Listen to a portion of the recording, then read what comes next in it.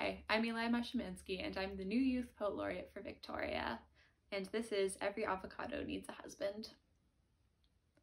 I am the patriarch of the manor. My nursery is neat and my daughters bloom. When Zinnia dares creep, from her loamy bed I clip her vines, and I chop my sweet Alyssum short.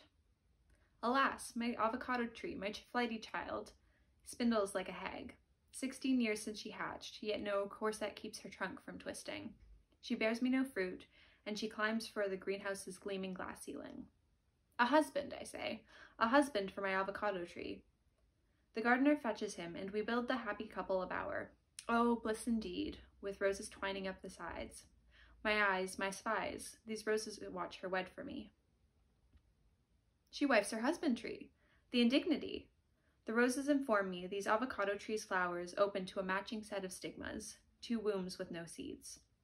Enraged, I run to my books, and they claim that avocado trees come in A's and B's, rather than he's and she's.